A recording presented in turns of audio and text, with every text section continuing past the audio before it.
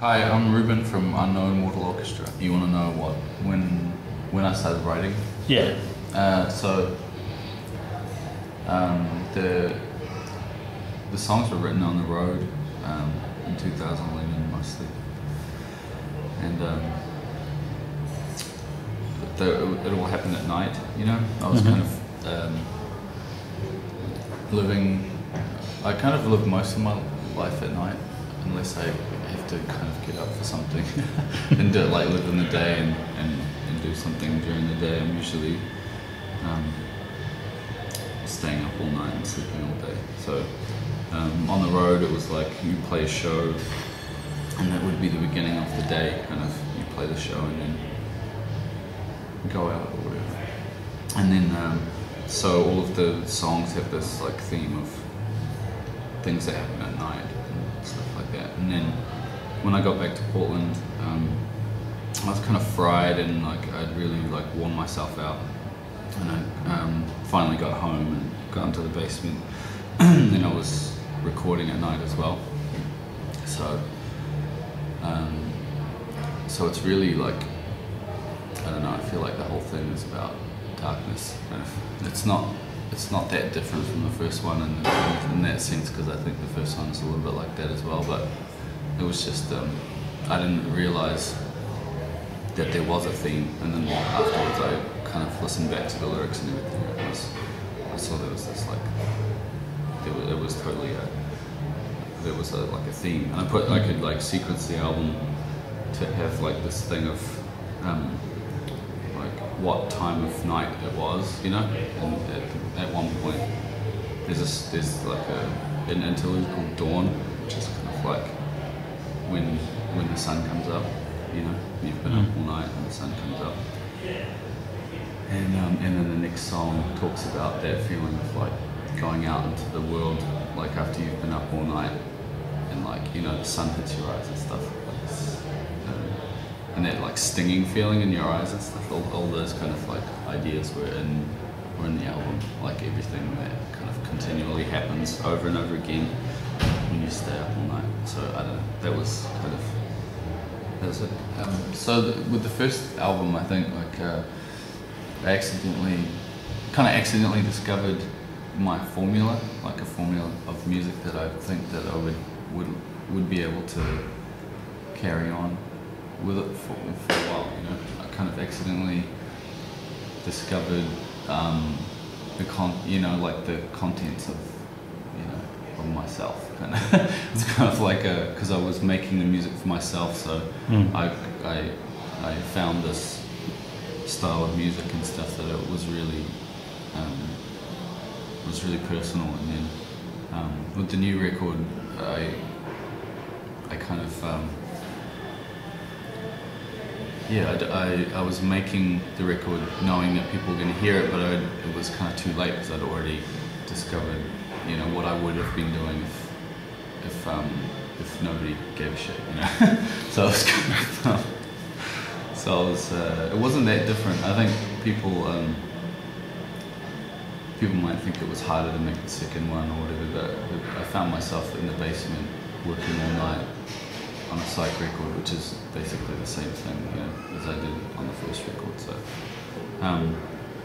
but I did put a little bit of extra effort into this one that wasn't in the first one, and like I always think of it as like as cooking, you know. Like if you cook yourself a meal,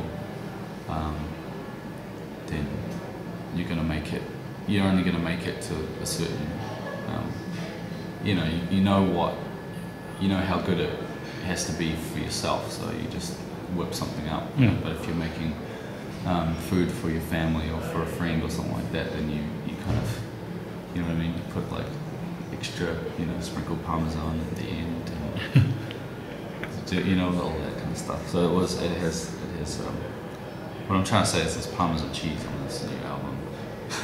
And it's like garnishes and stuff. You know, like the Minchicks, I think part of what that band was about was like self-sabotage, and like I think we knew that was part of what kind of was exciting about music at that time. And like this thing here is this is the Midchicks kind of logo, you know, and it's like the hand that cuts itself off, you know. It's like a what's that thing? What's that saying? It's like you're cutting your own hand off, you know. It's like you're attacking something, but it's like you're attacking your ability to attack or something. So it was like that was always the way that we did everything.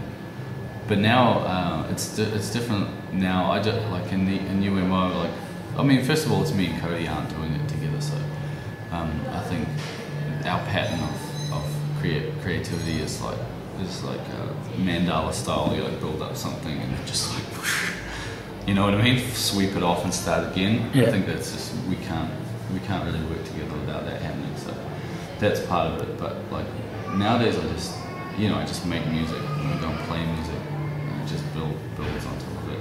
And also like it wasn't very fun like being in the Midchicks. I mean, it was fun to record and it was fun on a creative level, but it wasn't fun on an everyday kind of level. There was always some drama or something. UMO is more like and going all over the world, making friends, having fun, doing like it's wild, but not in a negative, crazy kind of dramatic kind of way, you know. It's more like just good fun, or just at least like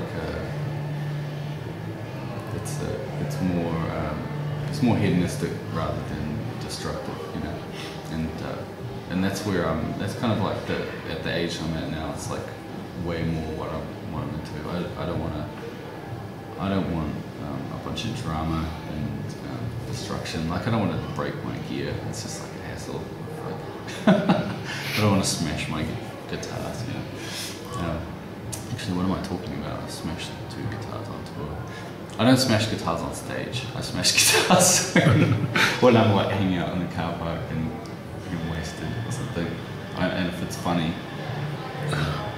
But yeah, I don't know. I think it's just like it feels like everything that I do in this band is more like building something rather than kind of the whole experimental sandbox thing of the Midchicks, which I think now that I look back at it, the Midchicks is kind of like school for what I'm doing now, like figuring out things, like bringing things in and throwing them away, just like to see what I really like, and I think I know what I like now.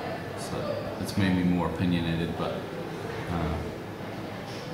less experimental, I think, because I've kind of like done my experiments, and now I'm kind of like trying to get as much of the results, you know, of the experiments, trying to show as much like productivity as I can, instead of, because I don't think you can experiment forever, because you know, some bands like that constantly experiment, it gets to the point where they're just like, is there any reason that you're experimenting, or are you just experimenting? Because you end up doing your experiments for everyone else. Everybody takes like a piece of what you've discovered when you're doing it and turns it into a whole band, you know. So I decided to turn certain aspects of what we were doing into my own band that reflects what I am. Like go forward with that. So UMO's new album 2 comes out the first week of February, either February 1 or February 5. I can't remember. And go out and get it if you like psychedelic rhythm and blues.